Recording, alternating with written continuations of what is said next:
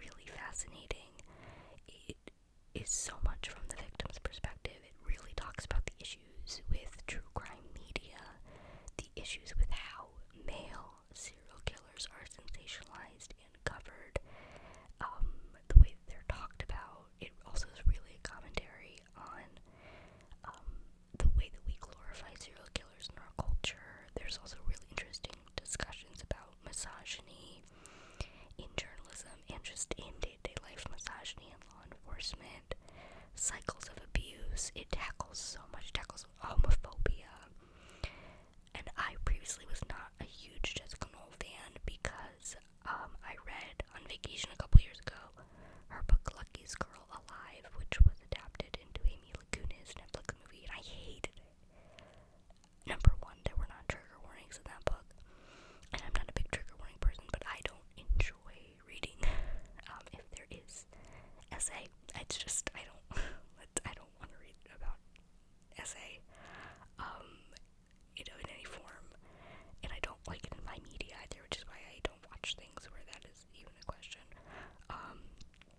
And so there were no trigger warnings, and it was just like trauma city, and the main character is really unlikable, and it was really bad and really dark, and I don't love dark.